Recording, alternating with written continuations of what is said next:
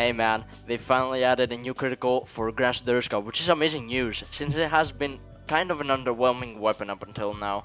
Let's see how much range it has. Ooh, alright, so when you get hit, you get teleported next to the user, and as you can see, it applies ice on the floor as well. This actually looks kind of busted and could be paired up with really nice munches, I'm sure. Apparently, if whiffed, it won't raise you up in the sky, which makes sense. It seems to throw some crystals around, but I think those are just visuals.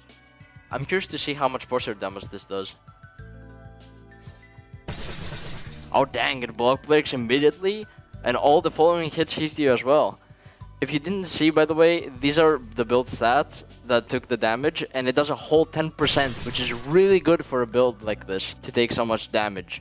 The crit has so much potential and can be, again, paired up with amazing munches like Rising Shadow.